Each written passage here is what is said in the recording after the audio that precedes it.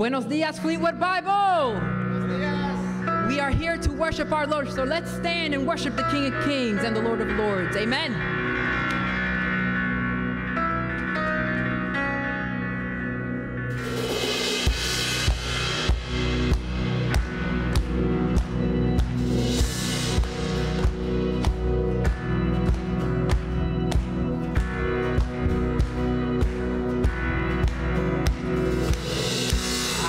Satan fall like lightning.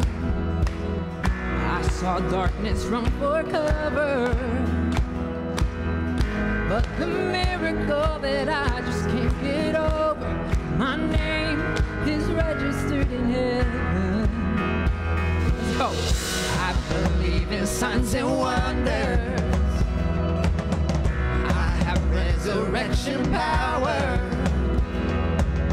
Still the miracle that I just can't get over, my name is registered in heaven.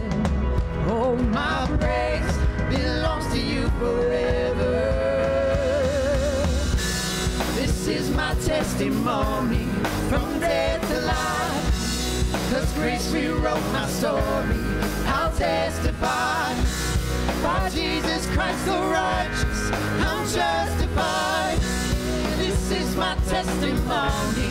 This is my testimony.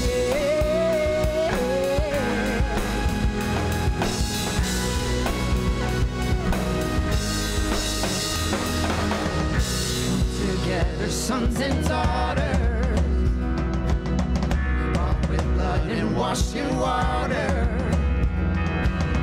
Sing the praises of the Spirit, Son, and Father. Our God will finish what He started. Yes, our God will finish what He started. Oh, this is my testimony from death to life, 'cause grace rewrote my story. I'll testify, by Jesus Christ the righteous, I'm justified. This is my testimony. This is my testimony.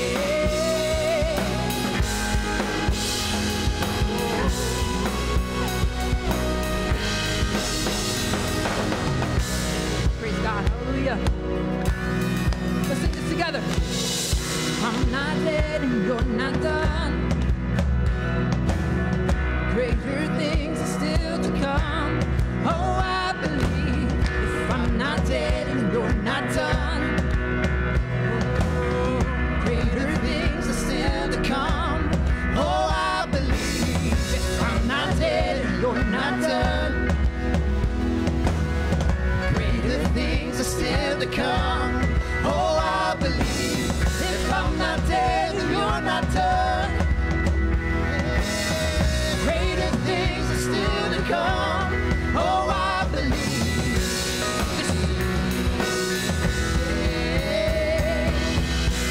This is my testimony from death to life, 'cause grace rewrote my story.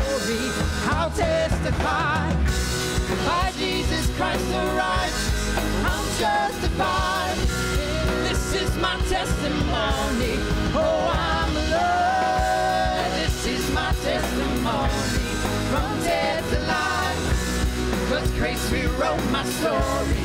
I'll testify, by Jesus Christ the righteous, I'm justified. This is my testimony. This is my testimony.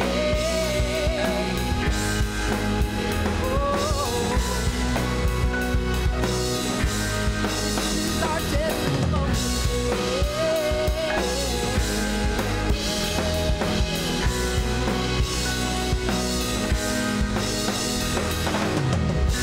Praise God, hallelujah.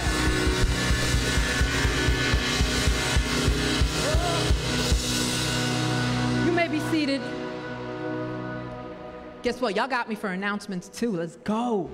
Let's go. Welcome, everybody. We praise the Lord because we know that He is worthy of all the glory and all the honor and all the praise. Amen. welcome to the house of the Lord. Welcome home, everybody. If this is your first time here, we do have cards in the pews as well as an online card in our homepage. So make sure you fill that out. If this is your first time here, whether it be here in the building or over in Facebook Live, we want to welcome you properly. So make sure you fill out one of those Connect cards. If this is your first time here, also make sure you stop by our guest services table. We want to welcome you properly. We want to get to know you a little bit better. We also have a gift for you that we just want to give to you as well. Amen. Having said that, I just got to brag for a minute because next Sunday, it's our turn. All right? Take note, people, because it's Father's Day. And I'm just saying, I like gifts. Just throwing that out there. But we are going to be celebrating, and not only are we going to be celebrating Father's Day, we're also going to be celebrating our homecoming Sunday. So some people are still, going to service at the comfort of their own home, making sure that they stay safe. But we believe it is time to start really congregating and worshiping alongside one another. So we want to welcome everybody back to the building. So make sure that next Sunday you wear your alma mater's jersey or some kind of sporting gear.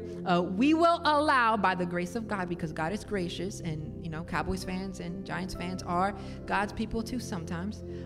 We will allow that. Only the Holy Spirit. I was told that there was a picture going around of two pastors with one a Mets jersey, the other a Phillies jersey, with a comment, "Only the grace of God can bring these two together." And I believe that to be true. So we will be gracious. To be honest, you can, and if you're not an Eagles fan, we will forgive you. It's okay.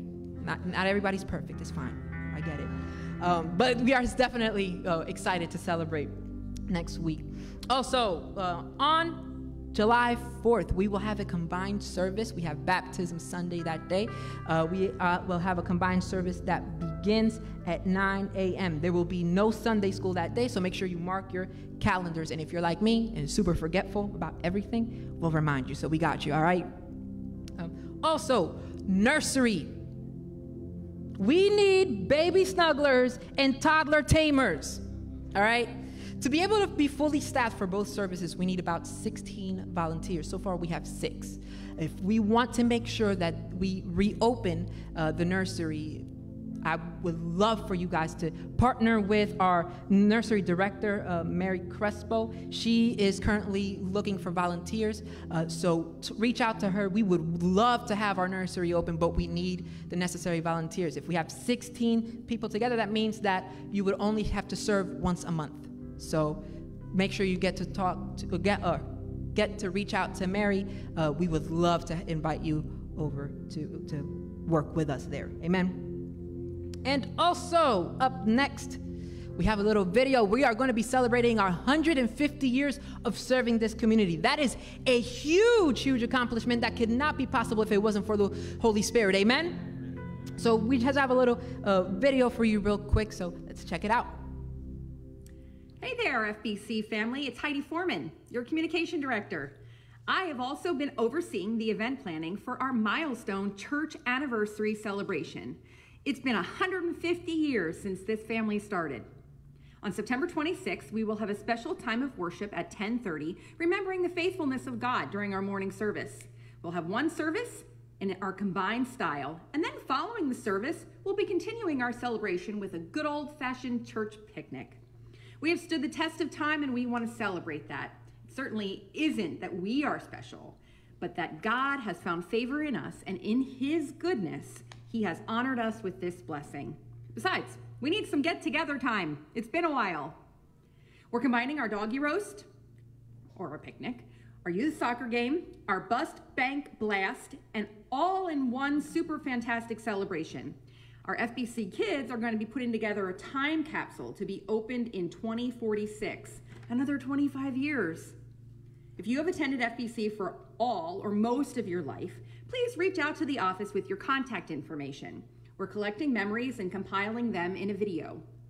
We're also going to be ordering commemorative Bible tote bags and notebooks for purchase by anyone interested. Planning has begun, and more details will be coming. But for now, we need commitments from you. For the kitchen team, decorating and setup team, carnival team. Yes, we want to get out in the community. And other specialized roles like video creation, carpentry work, clerical and tech support, and activity coordination. September 26th feels far away, but it isn't. Please find me, email me, call or text me. My info is on the website staff page. If you have some time or energy to offer to this special event, I need you. We need you. The river has been flowing from FBC for 150 years, and we want to keep moving deeper where God is leading us.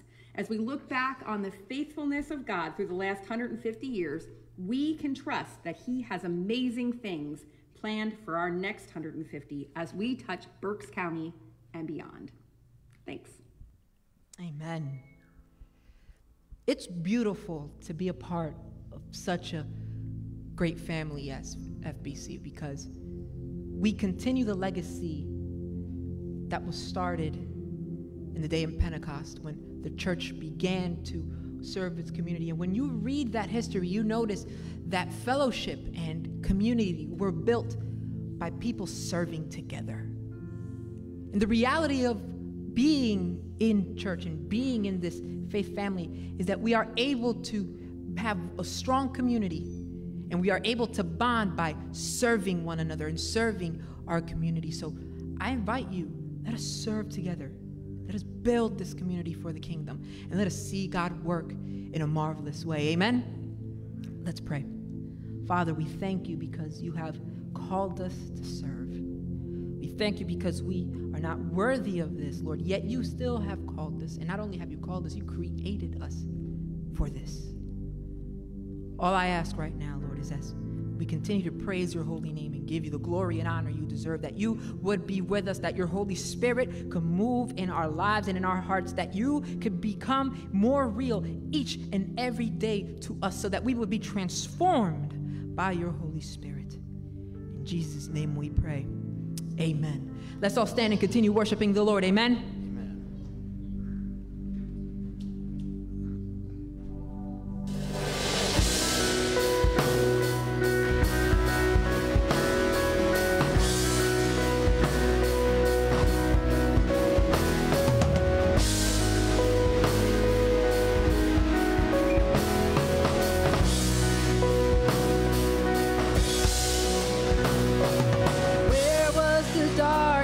When hope was restored, where was despair when my God split the shores? Where was defeat when the Lord took a breath? When he stood in power by the grave, he left nowhere, nowhere, nowhere, nowhere is the fear when my King resurrects. Nowhere.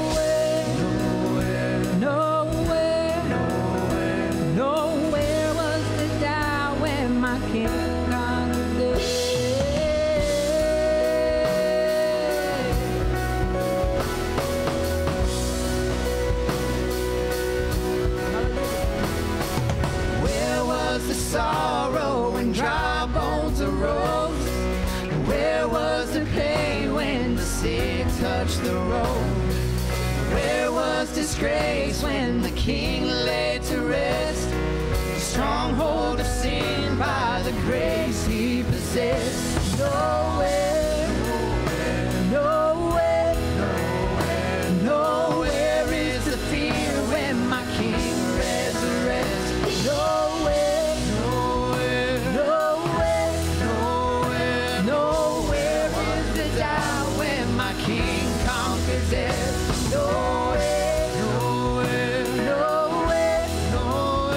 Nowhere is the fear when my King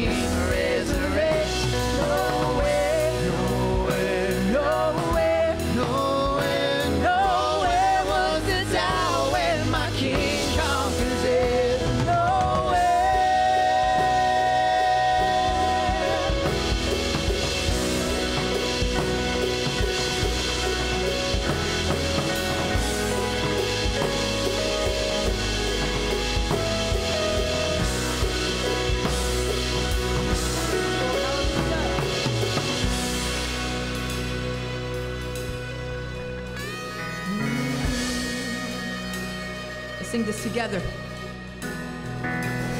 I see joy rising, I hear hope calling, I see fear hiding, I hear chains falling, I see walls shaking, and I hear doubt running. My God's on his way, yes, he is coming. And I see joy rising, I hear hope calling, and I see fear hiding, and I hear chains falling, I see walls shaking, I hear doubt running. My God's on his way, yes, he is coming. Now here, now here, now here, now here in his presence, my shame disappears. Now here, now here, now here, now here, I stand undefeated when Jesus is there.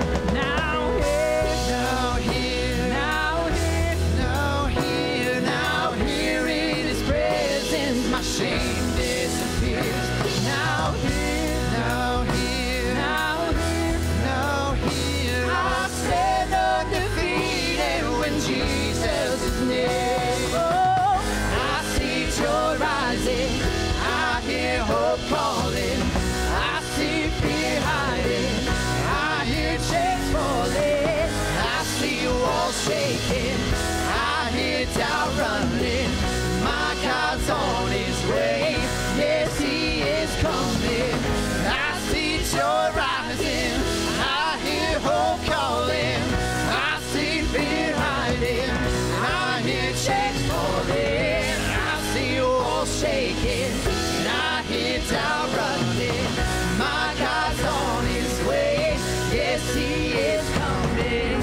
My God's on his way, my God's on his way, my God's on his way, yes, he is coming. My God's on his way, my God's on his way, my God's on his way, yes, he is coming.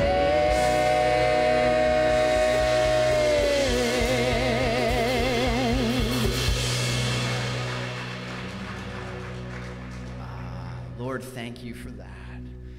Thank you that you are here, that you've come, and that you are still coming, that your kingdom cannot be stopped. God, help us to take what we just celebrated. Help us just to turn that into just the sweetest worship, Lord. God, help us to set our hearts on you above.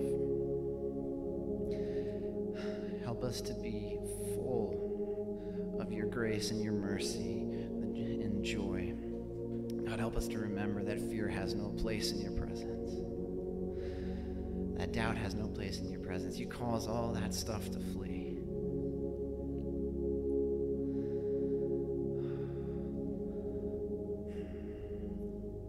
Lord, help us to set our hearts on you this morning.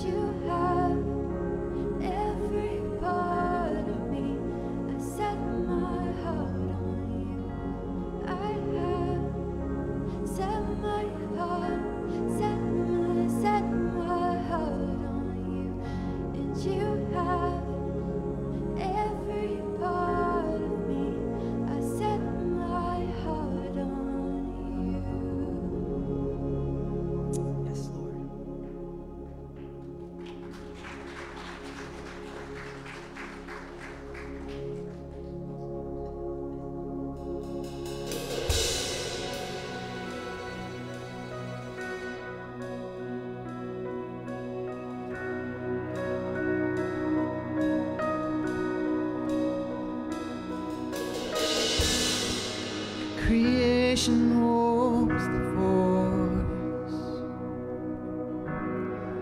that's spoken to the void, the breath that brought the dust to life and sang the stars to fall. The darkness fears your voice that drove it back before. And though the night is long, I know your light will drive it back once more. Sing this one word. One word from you. These change on your authority. Your word is true.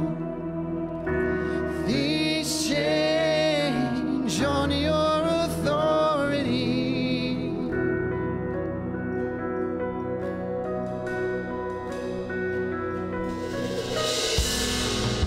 My fight is not my own. Its end is in your hands.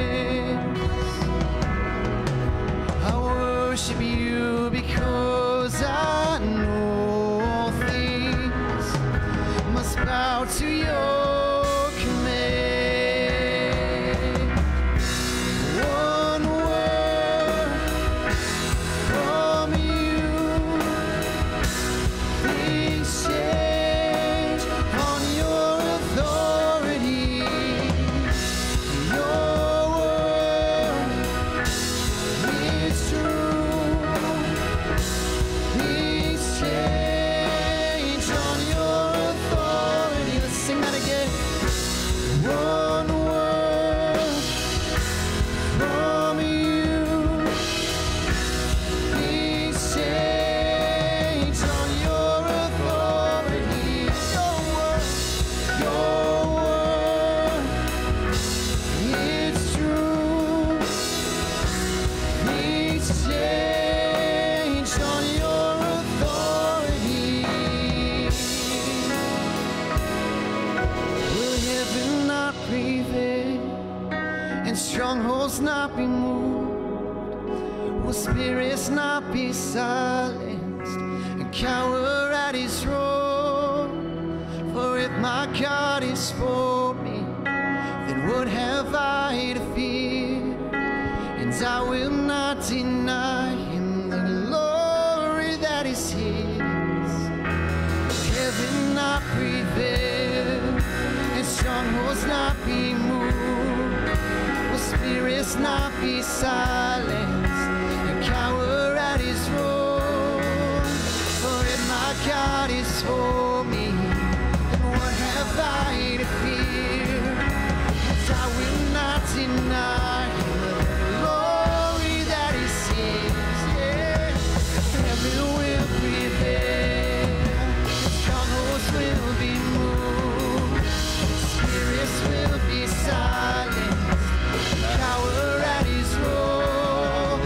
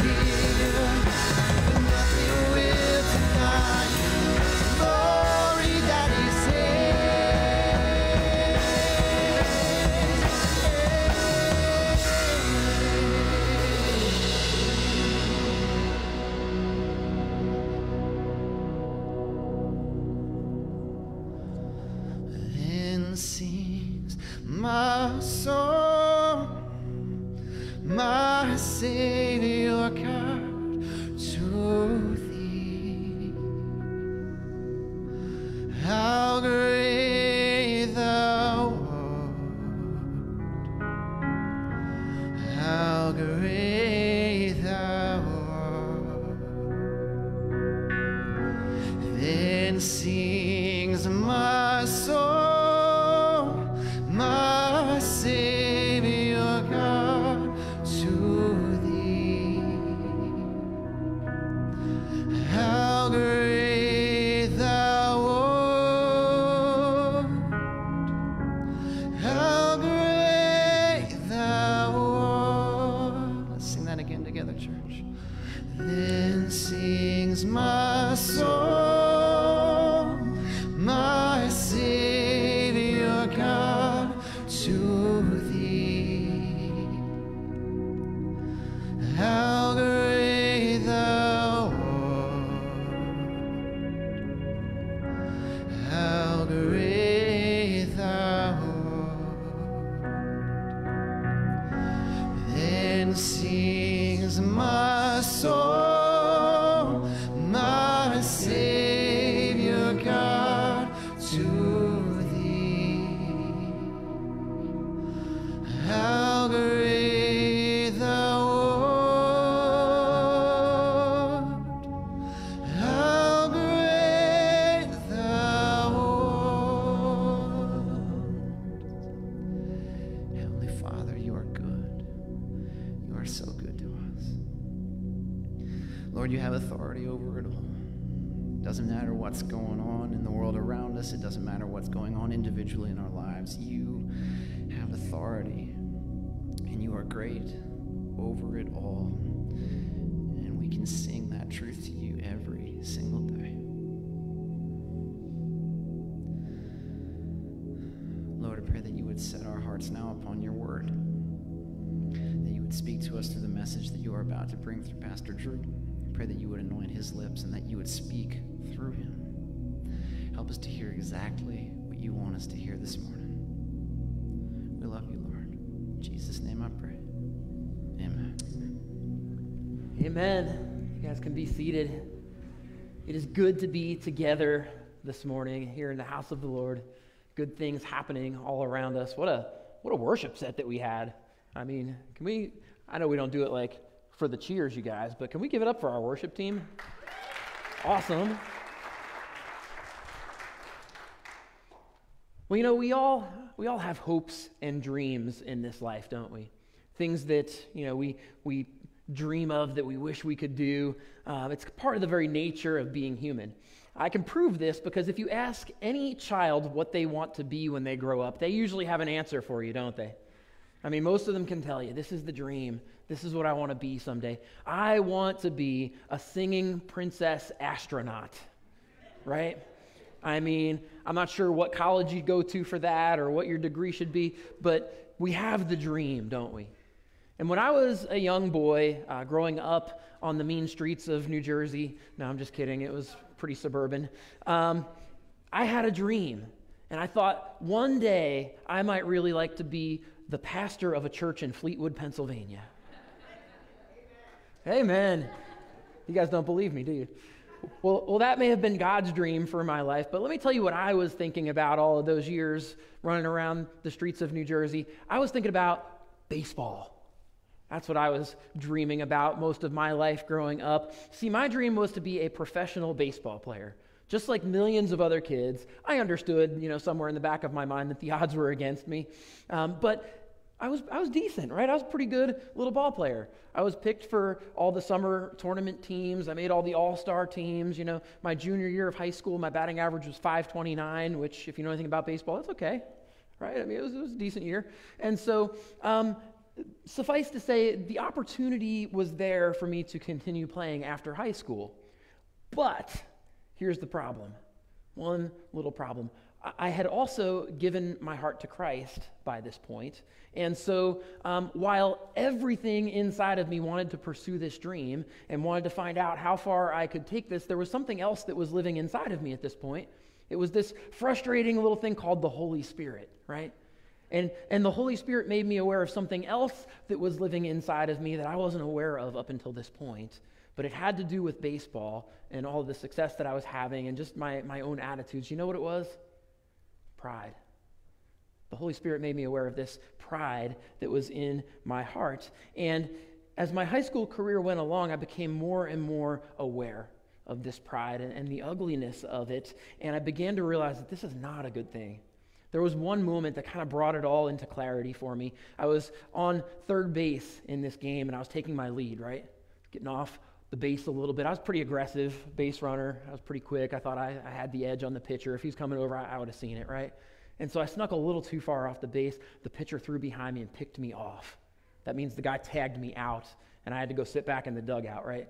And I was so upset by this that in my anger, I punched the ground, and I actually broke my knuckle on my hand here on the little one. It's still kind of rounded. It looks weird compared to the other one.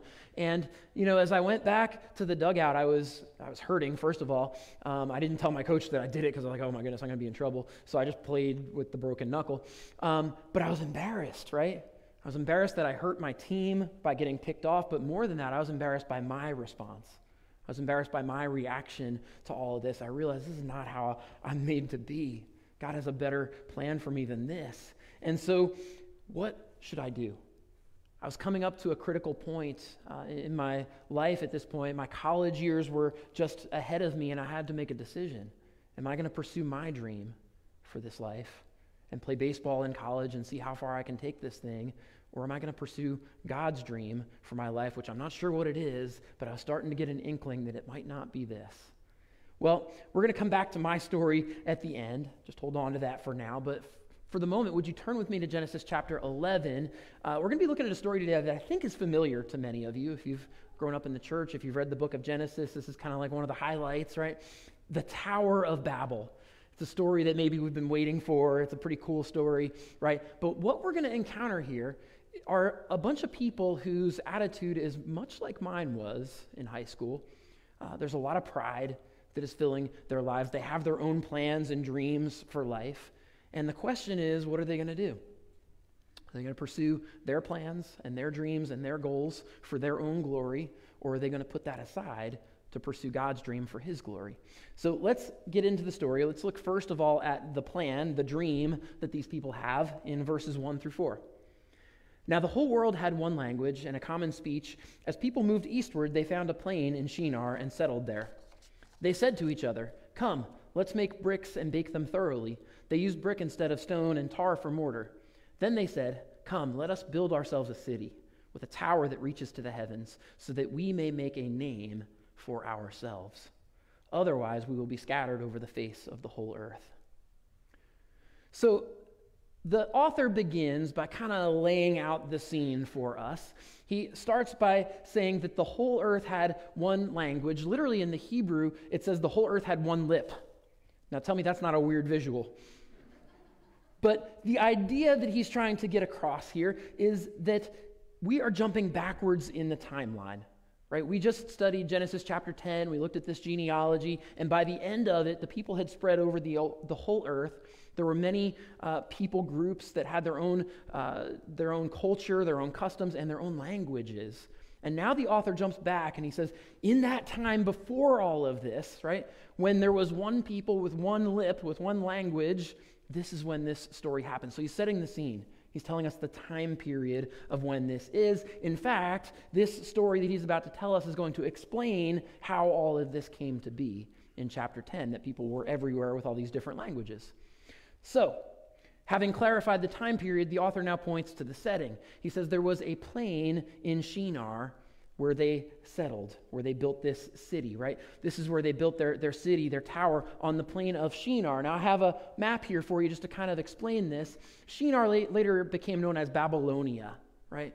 Babylonia is not the city of Babylon, it's the greater region. It's like the whole area. Make sense? So like we're from Fleetwood, which is part of Berks County. So Babylonia is the larger area. That's Shinar, okay? And within Shinar, they built this city named Babylon, for which the entire area came to be known. It was kind of like, the biggest city in the area. Does that make sense? And then within this city is a tower. So this is what they are doing here.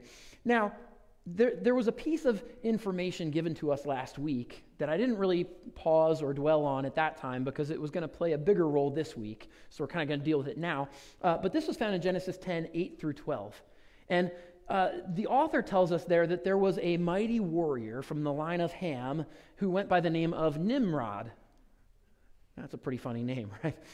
I don't know. When I was a kid, we used to call people a Nimrod if they did something kind of dumb. But Nimrod was this mighty warrior, and it tells us in Genesis 10 that he was the one who oversaw the building of many cities, including Babylon, right? He established them. And so as we read chapter 11, we tend to think of the Tower of Babel, right?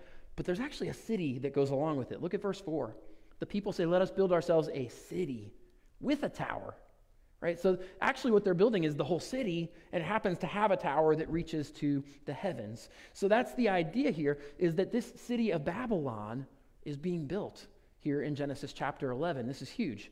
Now, we're given a clue here about the timing of these events once again. We saw already last week in the line of Shem that it was about midway through that genealogy that his son Peleg was born, and he was named that because that was the days when the earth was divided.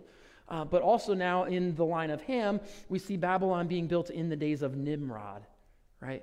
And chapter 11 says that not only is the city being built, but the tower at the same time. Perhaps all of this even at Nimrod's direction. Perhaps he's the one overseeing all of this. In fact, the historian Flavius Josephus claims this to be true in his text. And so the idea is that this was the understanding of the early Christians, was that Babylon was built by Nimrod. So back to the story. We see the people making their plans here, right? This is what we want to do. Here's the dream. Let's just put it out there, right? Let's give words to it. The dream is this. Let's make a bunch of bricks and let's build a city. And while we're at it, let's build a tower that reaches all the way to heaven. Just a little ambitious, right? I think they might be taking a little too big of a lead, just to be honest. But this is the plan. This is the dream. This is what they are going for. And just like my dream to play professional baseball, I think what we're seeing here is that the dreams of these people are being motivated by their own pride, their own sense of accomplishment, their own sense of purpose, right? Verse 4 gives the reason that they want to build this tower all the way to the heavens. What is it?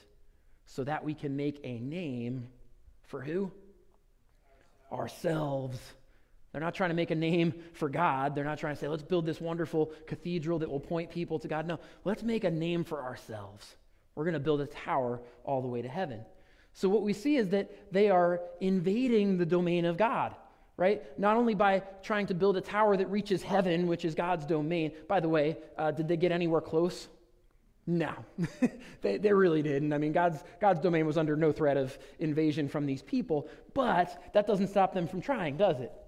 Not only do they try to build this impressive thing that makes it all the way to heaven, but they're also doing it for the purpose of receiving glory themselves.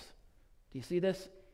They're trying to snatch at something that belongs to God alone, which is the glory. All the glory is His. And here they are trying to heap glory on themselves. Let's make a name for us.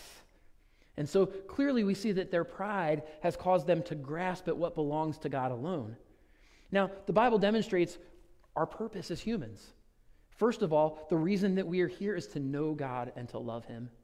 And the second reason that we are here is to love our neighbors as ourselves, right?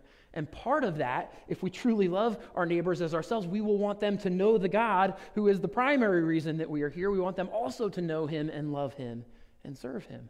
And so if that is true, then it is a primary purpose for us as a human race to make God's name great, to make His name known. And I want to suggest to you this morning that we cannot do that in any way, shape, or fashion when we're spending our time trying to make a name for ourselves. Right? We can point people to ourselves or we can point people to God, but we can't do both. And so we have to choose. Am I going to be the star of the show or is God going to be the star of the show? Who is my life going to bring glory to? Do you see the irony at the end of verse 4? Their reason for doing all of this, we got to do all this stuff. We got to make a name for ourselves. Why? Otherwise, we will be scattered over the face of the whole earth. Isn't that funny? Isn't that exactly what God does? He scatters them over the face of the whole earth. So they put all of this effort into staying here and holding up and, creating a bunker kind of a situation where God can't displace us. And God says, you know what? You're not going to thwart my plans. Do you see here that this is exactly what God does, the outcome that they try so hard to prevent. Now, we're going to see why God does this shortly, but what I want you to notice right now is the futility of pride, the folly of pride. There's no point in contending with God and saying, God, I know your word says this, but, right? Or God, I know that these are your ways, but I think I know better. It's futile, right? We're not going to get anywhere. There's no point. God's plans cannot be thwarted by us. So let's look now at verse 5. I want you to see what God sees as he looks at this impressive tower. But the Lord came down to see the city and the tower that the people were building. I know it feels like I should read more than that. What I want you to see in that verse is the turning point in the story. This is where the whole thing shifts. Up until now, it looks like maybe the plans of these people will succeed. Maybe they're going to get away with it. Maybe God's not going to notice, right? Maybe he's sleeping. Maybe he doesn't realize that they're grasping at his glory, that they're building this thing, right? Maybe God won't notice. But then we read these words, but the Lord came down to see. God sees it. Of course he does. He sees everything, right? That's the one thing that we know about God is that he never sleeps. He never slumbers. He sees it all. And so what we discover here is that there's something going on, and there's an intentional irony that is being used by the author here, right? This tower, which the people thought was so impressive, they thought, like, this is really putting our best foot forward. This is the coolest thing that we can come up with. This is going to shine all kinds of glory on us, right? We're going to build this thing all the way to the heavens. What does God see? Well, that's a cute little tower you guys got down there. Let me come down from heaven so I can see it better, right? Do you see the idea here? Now, can I ask you something? Can God see the tower from his throne in heaven? He sees every detail of this thing. He knows every detail of their hearts as they build it. So why does the author put it in these terms? I think what he's trying to show us is the insignificance of the plans and dreams of humans as compared to the surpassing glory and majesty of God, right? Whatever we put our minds to, whatever our dreams are, it's insignificant compared to what God is doing. And so God looks at it and he says, all right, that's nice, but I got something better for you than just to build a tower, right? Now, do you remember all the way back, Genesis chapter 8, it was a little while ago, we were talking about the flood, and I said that Genesis 8:1 was the turning point of the whole flood narrative. You remember what happened there? It says, then God remembered Noah. And everything starts to change. When God sees, when God remembers, what did we say that means? God acts on behalf of the one that he sees. And so when God sees Noah and he remembers him in the ark, all of a sudden the water starts to recede. The ark comes to rest on the mountains of Ararat, and this new creation begins to emerge. It's a fresh start for Noah and for his children, right? Now, we see here in the same way that God sees this tower. What does that mean? That means he's getting ready to act. God is resolving himself. He doesn't come down from heaven just to take a look and go back, right? If he's coming down, he's going to act. That's kind of the idea here. And so we see that God resolves to take action, but let me suggest that he is taking action on behalf of those that he sees, just like we saw in the flood narrative. Now, that may sound a little strange, because if you read on just a little bit, some of you are thinking to yourself, well, wait a minute. How is God taking action on behalf of these people? He's about to dash their dreams, right? He's about to completely ruin their plans. How is that being helpful? How is this acting on their behalf? Well, I hope this morning that you can see that the worst thing that God could actually do to these people would be nothing. That would be by far the worst thing that he could do. He could let them continue in their pride. He could let them be their own God. And that would be much worse, because these people are on a path that leads to destruction, everlasting destruction. And if God really loves them, then I want to suggest that he has to act on their behalf. He has to do something here to change this story. So look at verse 5 one more time before we move on. Who is it that comes down? I've been saying all along that the pronouns are important. Who comes down and shows up? The Lord, right? And in the Hebrew, that is Yahweh. Not the distant creator God who made it all and then steps back and says, forget about it, do whatever you want down there, right? This is the loving Father, the God who wants to be known and who knows us in every detail. This is who shows up. This is who comes down. And it's precisely because God loves humanity that he cannot allow them to just continue down this road. Right? If he loves them, then he must thwart their plan. If he loves them, then he must crush their dream. Why? Because it's for their own good. And so I hope that you're able to see that this morning. This is a wake-up call from God. And it follows suit with what we've seen already in the book of Genesis. Right? Adam and Eve sin against God and they hide from him. And what does God do? Where are you? Come out of hiding. Let's make this right between us once again. He pursues Cain and he says, where is your brother Abel? What have you done? Confess. Confess. We can still make this right. And so what we see here is a chance for these people to repent, to return to God. I want to suggest to you this morning that whenever God allows our plans to crumble, it's because he has a better plan. And whenever our dreams die, it's because God has a better dream. Do you see this? Hold on to that thought as we look at these last verses that display the plans of God. Verses 6 through 9. Here's God's plan. The Lord said, if as one people speaking in the same language they've begun to do this, then nothing they plan to do will be impossible for them. Come, let us go down and confuse their language so that they will not understand each other. So the Lord scattered them from there all over the earth, and they stopped building the city. That is why it was called Babel, because there the Lord confused the language of the whole world. From there the Lord scattered them over the face of the whole earth. So there's a lot to look at here, but we see that as one people with one language, God realizes that they are on a path to destruction, right?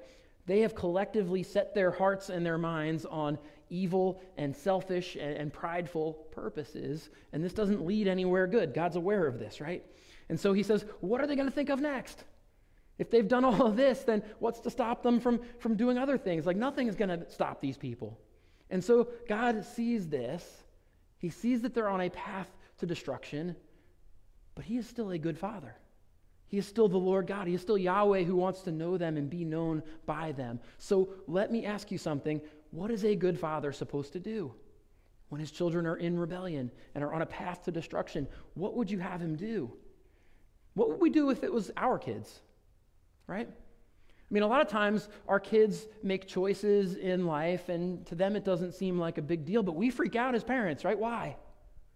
Because we're looking at where this is all heading. Right? We look down the path a little further, and they may see that it's just one thing, but we look at it and say, well, that leads to this, and that leads to this, and like we start freaking out about where they're not even there yet, right?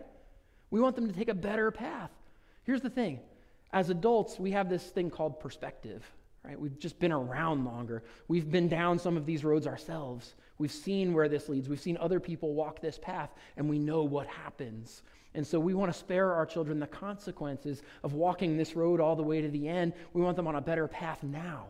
Do you see this? A lot of times, children are living in the moment. They're thinking about just this one thing. Come on, mom and dad, it's just one party, right? It's just one date. It's not like I'm going to marry this person. Why do they have to be a Christian? Do you see this? And we, as parents, are freaking out because we see where this is all headed. This is where it starts, right? It starts with just one thing, and then it's just one more thing, and then, before you know it, we got a problem. And so we respond because we have a better plan for our kids than our kids do sometimes, right? Why should it be any different with God? The one who is perfect, the one who created us, who knows our innermost being. Why would he not have a better plan for us than we do? He is a good father, and he loves us too much to let us just keep going in our own pride. So what's God going to do here in Genesis 11? Well, he goes down there. That's never a good thing, right? You ever hang out on the upstairs floor of your house and you hear the kids acting up downstairs, and what do you say? Don't make me come down there. Nothing good's going to happen if I come down there, I promise you. Right? That's what's going on here. God looks at all this going on down there. He's like, I guess I got to go down there. And if he goes down there, trust me, he's coming down to shake some things up, right? He's going to take action. He's not just coming down to look at the tower and say, oh, it's nice, and go back to heaven, right? He's coming down there because he's about to do something. Verse 7 shows us what it is. God confused their language. And verse 9 tells us that this is why the city and the tower became known as Babel. Do you see that it's a play on words? They named their city Babylon, which in their language meant gate of the gods. They thought they were really something. We have built this incredible city. Like this is going to be this is where there's going to be communion between us and the gods because we have built this and made a name for ourselves. God looks at the same city and the same tower and he says, they're just confused. We're just going to call it Babel. They don't even know what they're doing down there. Let me straighten them out. And so God confuses their language in this act of poetic justice. And so the question is, how is this God being loving towards them? He just demolished their dreams, erased their plans, and scattered them over the face of the earth with different languages. How do we see the goodness of God in this? Well, first of all, we see in verse 8 that they stopped building the city, and by extension, the tower that reaches to heaven. And so, in short, what God has done is he has stopped them from walking down this path any further. Right? The very thing that they were doing that was so offensive to God has now ceased. It's not happening anymore. And so they have a clean start. Do you see this? There's a new opportunity to build something else with their lives, something maybe that would bring honor and glory to God and not just to them. And so God gives them a new opportunity here. But secondly, we see that they were scattered over the face of the whole earth. How's that good? I mean, where's the love of God in this that he has just scattered them over the face of the whole earth? Maybe it's hard to see at first glance, but I want to suggest that this is good and that this is loving, and how we can see that is if we go back to the original blessing. What do we see in Genesis? God blessed them and said, be fruitful and multiply, and what was it? Fill the earth and subdue it. And so the people were never intended by God just to congregate in one place and stay there. God intended them to fill the earth, right? That was the plan of God. And so what we see here is that God has actually put them back into his plan. By stopping them from doing this thing that they were doing and by scattering them, he's actually put them back into the realm of his dream for their life. They're no longer pursuing their dreams, whether they intended to or not. Now all of a sudden they're back on the plan of God's dream for their life, and this is inherently better. Do you see this? And so God puts them back on track, and we can see the kindness of a loving father in this, right? Sometimes we do that for our own kids. We put them back on the right path, even if they don't want to be there, because we know what's best, and we love them. But God's love really blazes in the brightest sense when we understand the greater story here. I want you to see this, because it's so beautiful when you start to see this. See, we said last week that multiplication is more than just a physical thing, right? God did want to fill the earth with people, but what did he want even more than that? He wanted to fill heaven with people, right? He wants eternal life, not just life here on this earth. And so the idea behind physical multiplication is really spiritual multiplication. How can we spread out? How can we fill the earth with people that know Christ and will spend eternity with him in heaven? That's really the purpose of God in all of this. Now, what is God's plan to accomplish that? Well, he explains it in this thing we call the New Testament, right? All those of us who know Christ are called to be fruitful and multiply and spread out and fill the earth so that every nation, tribe, and tongue knows the gospel and the good news of Jesus Christ. This is our purpose as a church. Yet what happens too often in the church? And I'm not talking about Fleetwood. I'm talking about the capital C universal church, right? The church around the globe. What do we see too much of? Too often we see Christians that want to come and gather and hide inside of the church building and never have any kind of a witness out in the world around them. It's all about us, right? And we can get so proud of what we're building here. We've got such great teaching in this church, right? Our music is amazing. You should come hear it. It's fantastic. Look at the building that we have. And what happens when we focus on our things and we forget about the mission that God has for us in the world is we end up building a monument to ourselves. We miss the whole story of what God is doing. Now, I don't think that this characterizes who we are at Fleetwood Bible Church, and I'm glad to be able to say that. But I want to suggest that we have to always be on our guard. It is a small step, and it is a slippery step towards pride and complacency. We've seen many churches fall into this. It's all around us, and the church starts to think that it's all about us, right? And so we forget about the world that's all around us. But God reminds us through his word that the mission is out there.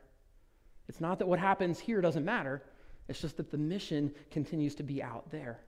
And so it's so important for us to realize this. God says, gather, yes, by all means, but don't just build a Christian city around yourself and stay there.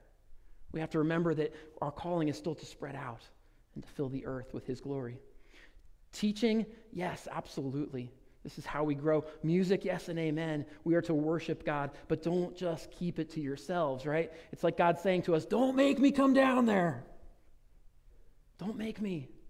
Because if I do, I'm going to have to change some things, right? Remember my plan for you, God says.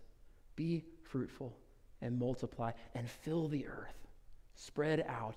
Go everywhere that people are, because my kingdom needs to reach every tribe and tongue. That's the purpose. It's so that we will do all of these things that we are called to do. Wherever people exist, that's where we need to be. And so I'm grateful to be pastoring a church like Fleetwood Bible Church, where I do think that a lot of our people really get this. I see so many of you intentionally living your lives in community with people who need Jesus. I think you guys spread out. I think you spend time with people who need Christ, and not only with one another. But both of those things are important. God calls us to gather, and he calls us to scatter. He calls us to grow in discipleship and to know him better, and that is what we do here in the church. But he also calls us to share the hope that we have with the people around us who so desperately need it. See, the purpose is that Jesus Christ might not only reach the church, but that it also might reach our neighborhoods and our communities and ultimately our world. So I began this morning telling you about a dream that I had for my life. And that dream was baseball. And it was awesome. I loved baseball. But I told you how God made me aware of this unhealthy pride that was in my heart, really deep-seated. Now, I want to say, just for the record, I don't think that baseball is a bad thing. I don't think that any sport is a bad thing. I actually love sports. I think they teach you so many important lessons in life. But for me, at that time, it was an unhealthy thing, just because of where I let it get, just because I let it occupy the primary place in my heart. And this is how it became a problem for me. But God was making me aware of some inconsistencies in my life, and so I had a decision to make. College is coming. What am I going to do? Am I going to pursue my dream, or am I going to pursue God's dream? Well, I made one of the hardest decisions that I've ever made in my life. I decided to put baseball down and walk away. It wasn't that baseball was taken away from me. I didn't have some horrifying career-ending injury where I couldn't play anymore. I just decided that I'm going to pursue God's dream instead of mine. And so I put it down. I decided not to play in college, and I didn't even know what God had for me next. It wasn't like God said, here's the better dream. You can choose this over your dream. I didn't even know what it was. I just had a sense that God had something better, that there was another plan. And so I allowed God to ruin my plan because I trusted that his plan was better. And so 2 years later, God showed me the plans that he had for my life. It was on the last day of a conference in Illinois. It was December 31st, 1996. And there, God called me to the ministry. He called me to raise up a generation of radical God followers that will make a big fat dent on this earth for his kingdom. And that is what I've been spending my life doing ever since. And I want to tell you something. There's not been a day that I have regretted my decision to walk away from baseball. There's never been a day that I said, you know what, I wish I would have pursued my dream because it was probably better than what God's dream was. It hasn't happened. There's so much joy and so much meaning and purpose in my life every day when I wake up. And it's not because I'm so good at my job. Trust me. I'm not. There's a lot of stuff that I have no idea what I'm doing. I probably shouldn't tell you that. I'm figuring it out as I go. But listen, the reason that I wake up with meaning and purpose is because I abandoned my dream to pursue God's dream.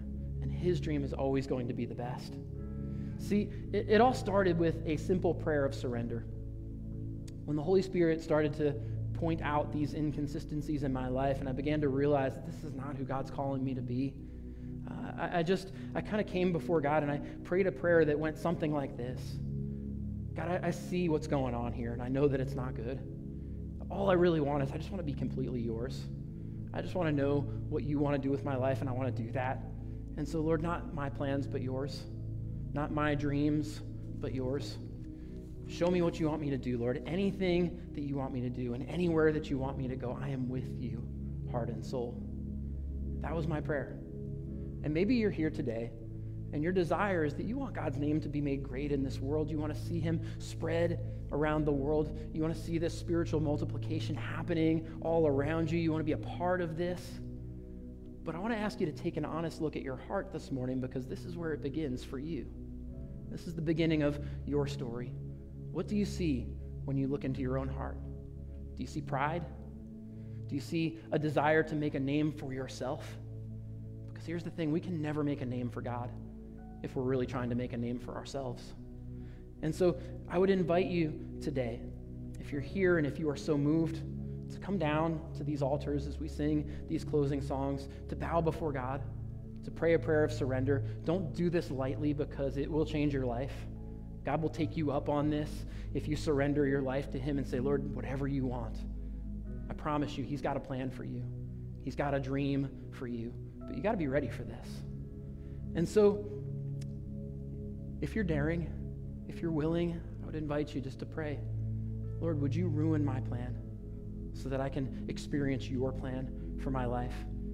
God, would you take away my dream so that I can see your better dream for my life? Show me your will, God, and I am yours, heart and soul. I will go anywhere and do anything that you ever want me to do. It's a daring prayer, but it is a prayer that he will answer, and it is a prayer that will result in your life being filled with meaning and purpose every single day. Listen, I'm not saying that you need to throw away all your plans and dreams. I'm just asking you this morning, what if God has a better dream? Would you be open to that? Let's pray. God, I thank you that you are a mighty God. And more than that, that you are a good and loving Father.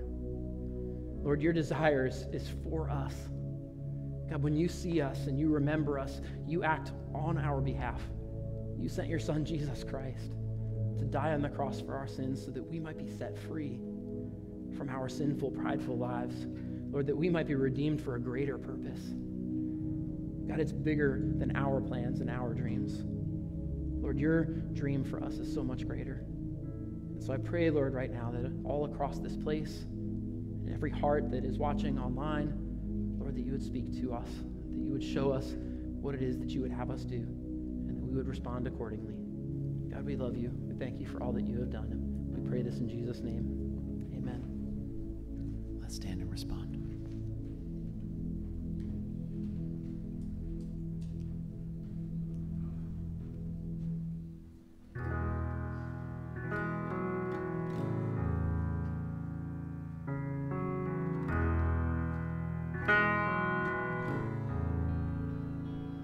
Make me broken so I can be healed, 'cause I'm so calloused and now I can't feel. I wanna run to you with a heart wide open.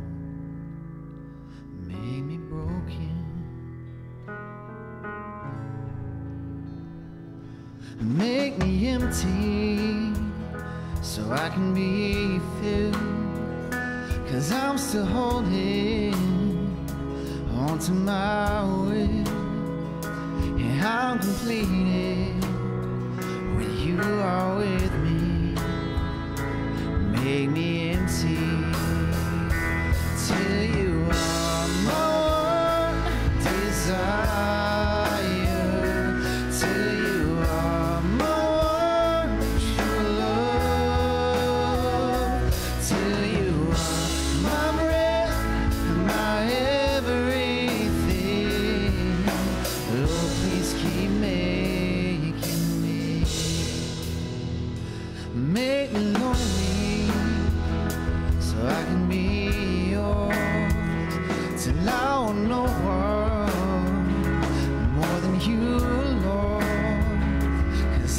darkness, I know you will hold me. Make me lonely till you are my one desire, till you are my one true love, till you are my breath, my everything. Lord, please keep making me.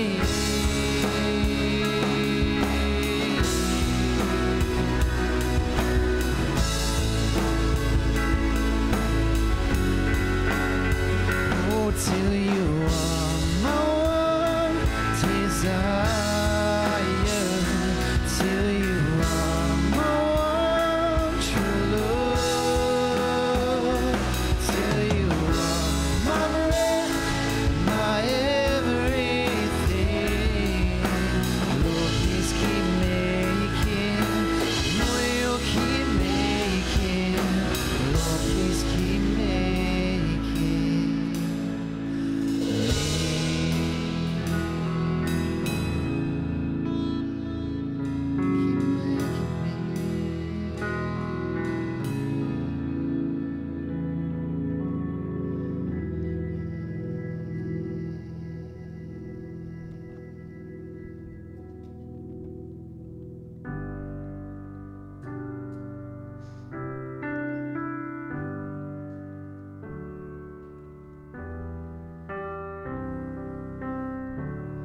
What love could remember, no wrongs we have done. Omniscient, all-knowing, He counts not the sum. Thrown into a sea without bottom or shore. Our sins, they are many, His mercy is more. Praise the Lord, His mercy is more.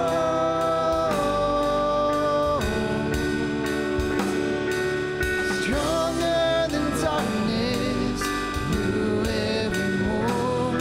Our sins, they are many, His mercy is more.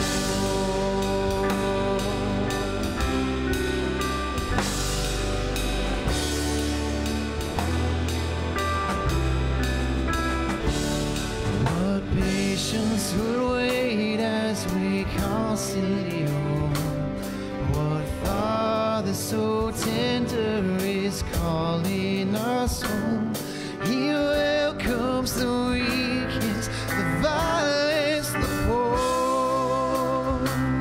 Our sins, they are many, His mercy is more. Praise the Lord, His mercy is more.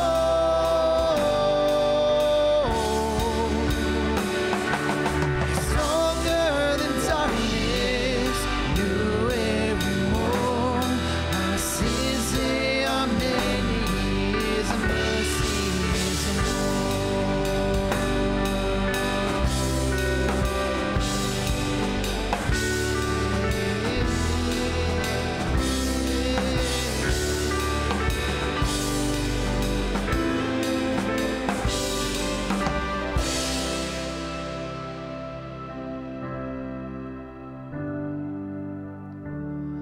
What riches of kindness He lavished on us. His blood was the payment, His life was the cost. We stood beneath the debt we could never afford.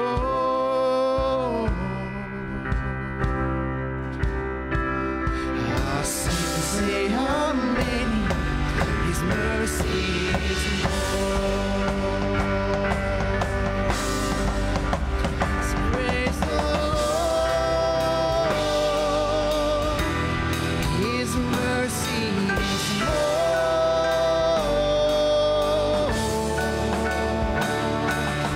Stronger than darkness, new every morn. Our sins,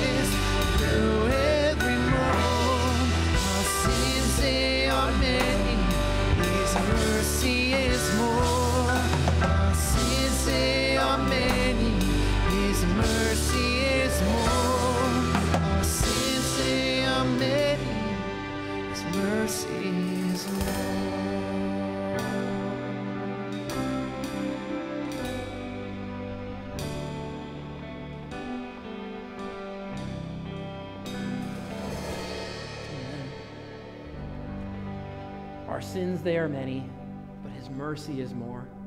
And that's really what we saw here today. Verse 5, God goes down there. And I think that is proof that though the sins of the people are many, God does not give up. He goes down, he ruins their plan. But he gives them an opportunity to build something the right way. And he does the same for us. You know, you hear a message like this today, and it feels like it can blow the doors off of our life. That was how I felt when God showed me kind of the wretchedness of my own heart, and that I needed to walk away from my plans in order to pursue his. But I promise you this, we have a God who loves us, and we can trust him because his plan is better. And if he's calling you to a different dream, I promise you it's a better dream because that is who he is. And so we can trust just what we sang here today, that if he makes us broken, it is simply so that he can become our one desire, our one love, and he will not stop working in our lives. Sometimes he may have to come down here. Sometimes he may have to show us a thing or two, but he will keep making us until he is our one desire. So let's trust in that. Let's rest in that. Church, let's live for his glory and not to make a name for ourselves.